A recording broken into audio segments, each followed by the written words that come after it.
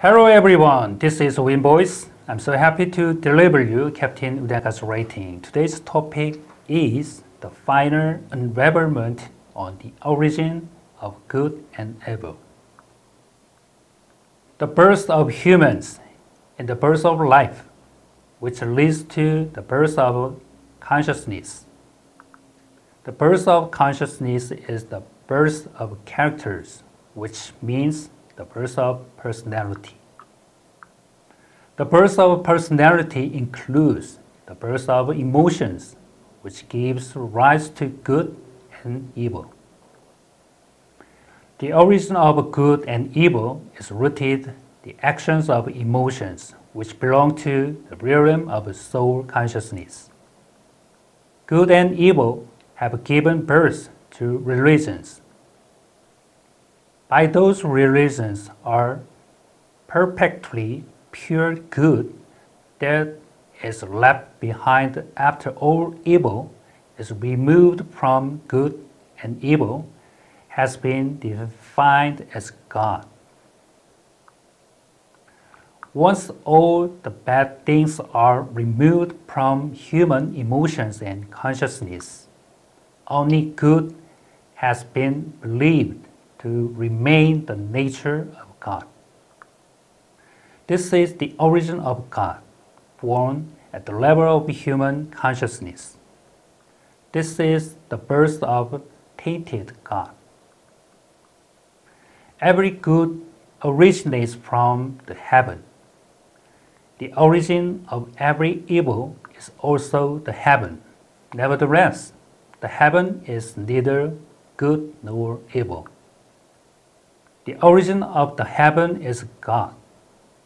The origin of all gods is the Creator or Source Creator.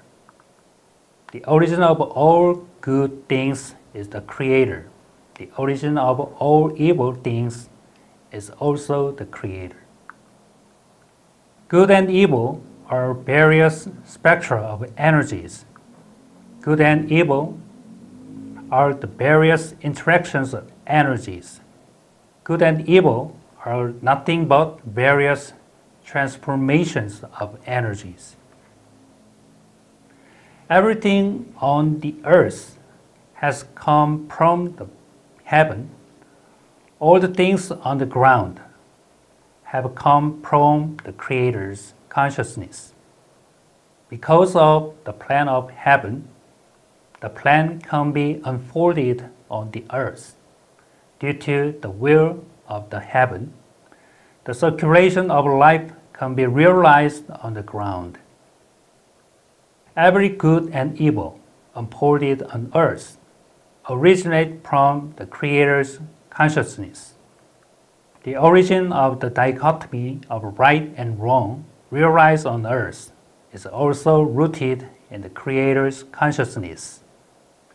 Every beauty and ugliness on the ground comes from the consciousness of Creator. The Creator's consciousness is the origin of all types of energy and all kinds of life. The Creator's consciousness is the breathing of all life forms. Everything on the ground shall return to the heaven when the time comes. This is great law and principle of the universe. It is natural law by which the grand universe goes its way. By the law of energy, the grand universe can go its course smoothly. Through the interactions of energies, the universe can evolve itself, and the law of grand universe can be unfolded. In the change of energies, all creatures repeat the cycle of its unfolding and folding. Through the transformation of energies, the universe was divided into the material world and the non-material world. All things are the results of the interactions of energies. Energy is the wind, which is the breath of life. Besides, the wind is the breath of Creator, which is flowing between life forms. Now, the wind is flowing between the heaven and the earth. The wind is messenger delivering heavenly news to the earth. At the same time, the wind is a herald transferring the news of the earth to the heaven. Between the heaven and the earth, a great wind is blowing. The heaven has become the earth, and the earth have come the heaven. The heaven has come down to the earth. To terminate material civilization on the earth and open up new spiritual civilization, the heaven has come down to the earth.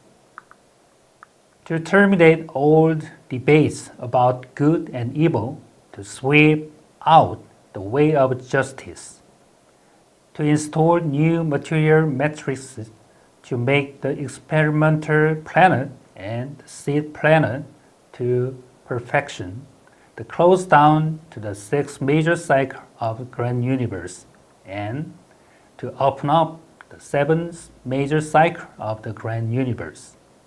The heaven has come down to the earth. Furthermore, for the dimensional expansion of the grand universe and the earth's dimensional ascension, the heaven, the origin of good and evil, will clean up all the things the heaven has created by itself. January 26, 2018, Udeka wrote. Translated by Win Voice. Thank you for watching it. See you next time. Bye.